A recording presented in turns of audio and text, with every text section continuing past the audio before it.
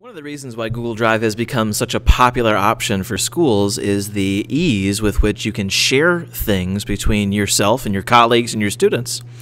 One of the best ways, I think, to share a large amount of things with your students or your colleagues is to share a folder, to create a shared folder.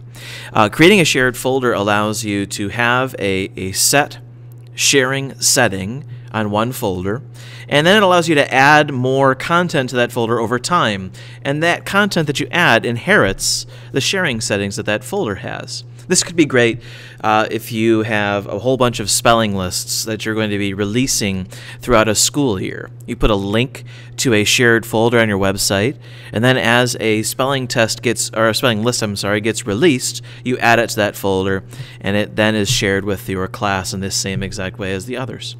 So doing this is actually quite simple. Inside of Google Drive, any folder that I want to share, I just right-click on it. I'm going to select Share from the menu that pops up. From here, I could enter the name of a specific person that I want to share this folder with if I want to, but for my purposes right now, I'm going to click on the Advanced option. And what I can see from this is that my folder right now is private. I can only access myself. I'm the only person who can see it. And I want to change that. Click Change. So here, what I want to do is make sure that anybody who has the link to this particular folder can see what's inside. So I'm going to click on the radio button next to On, anyone with the link. And down below where it says Access, I want to make sure it says Can View Only.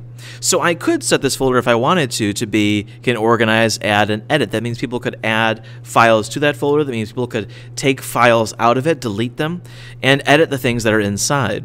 But of course, for my purposes right now, I just want them to be able to view only. I only want people to be able to view the files inside. They can't edit them. They can't delete them. They can't, well, necessarily add anything of their own to that folder. Once it's all set, I click Save. And that's it, and I get a link to share all the way at the top, that link to share. That link I can quickly copy to my clipboard, and I can paste that onto my classroom website. I could paste that in an assignment or an announcement in Google Classroom. I could send that off as an email if I wanted to as well.